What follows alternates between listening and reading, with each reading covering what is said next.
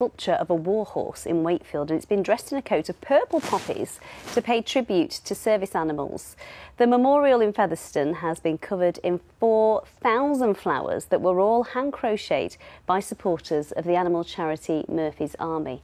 It was unveiled during a special Remembrance Day service for animals, as Nicola Rees reports. Fabulous! Good, good, good. We're just fixing it. It's perfect fit at this end. Planned like a military operation. The Featherstone warhorse and her new coat. You need to keep going to the left with that panel. Made of thousands of purple poppies, all crocheted by hand. Wow. I've sewn every poppy on, every individual poppy, and there's 3,958 poppies on there. Seeing it now, it's very emotional, very. Whoa! The purple poppy is a symbol of remembrance for animals lost in service, and is a campaign they wanted to honour in Featherstone.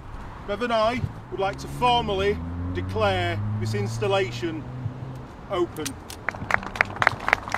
We're all animal lovers, but we totally admire the work that the police dogs, the horses do, and of course not just in the police but across all the emergency services, in the prisons, border force.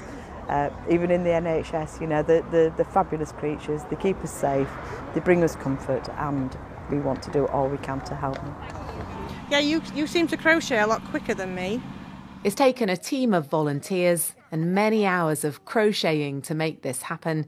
The event's been organised by Bradford-based animal charity Murphy's Army. People are very aware of the red poppy, but the purple one, not so much. And we just wanted to raise awareness that animals did serve us and still serve us today.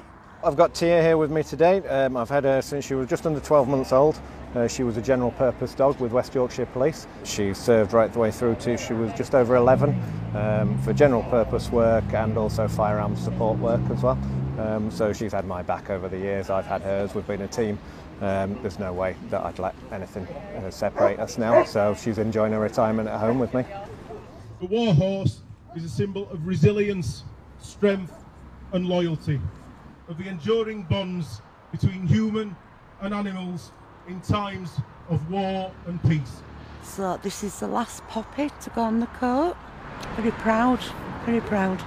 It means a lot to many. Recognition and remembrance for our four-legged friends. If it draws attention to the purple poppy and makes people aware of what our amazing service animals do, then that's wonderful. That's what we set out to achieve. I think we've done that. Nicola Rees, BBC Look North, Featherstone.